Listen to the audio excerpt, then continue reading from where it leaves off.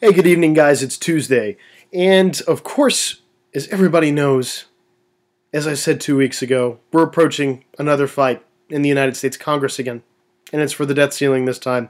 Our creditworthiness is already being questioned before this default. It's already being looked at negatively so that they can downgrade the credit rating of the Treasury after we may or may not hit the debt limit. And a friend of mine brought something up, and I think the president's attorneys also looked at this. Somebody wondered if it would be possible for the president to use the 14th Amendment of the Constitution against Congress in order to raise the debt ceiling. And actually, on the text of the 14th Amendment, if you look at the right section, that might be plausible just by reading that specific section of the 14th Amendment. In Section 4 of the 14th Amendment of the United States Constitution reads that the validity of the public debt of the United States authorized by law, including debts incurred for payment of pensions and bounties for services in suppressing insurrection or rebellion, shall not be questioned. And certainly, if you left the analysis there, or at least the text that you're analyzing, if that's all you took, then yeah, that would make sense. But no, because if you scroll down to the last section, Section 5, right after it, the Congress shall have power to enforce by appropriate legislation the provisions of this article. So the president can't use a 14th Amendment argument to say, it's your duty to do that. I'm making you do this. Because the president can't compel Congress to do anything. But the other question to ask is, okay, it's not in the 14th Amendment. Gotcha. That's not going to work. Is it in the inherent powers of the executive? And I think the answer is, if you read Article 2 of the U.S. Constitution, which grants the powers of the executive, you would find there's not a whole lot there to support that claim either.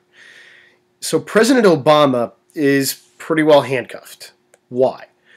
The executive actually has very, very limited power in the U.S. governmental system, in the federal system.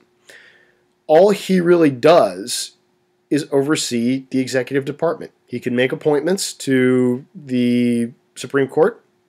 He can appoint junior officers in the executive branch. He can appoint cabinet members with the advice and consent of the Senate. He can make treaties and negotiate treaties all he wants, though treaties have to be ratified by the Senate. He can make executive agreements. That's actually an implied power with foreign nations, and that's about it. The rest of the article, it conforms with how electors are chosen. So President Obama's not exactly well equipped to deal with this crisis either. The Constitution was written because it needed government to work together, all three branches. That's why the term compromise comes up so much in constitutional history, right? You had the Great Compromise on how the legislature was supposed to work. Instead of the unicameral legislature, or the bicameral legislature based upon, I think both were based upon population or both had equal representation. I can't remember exactly.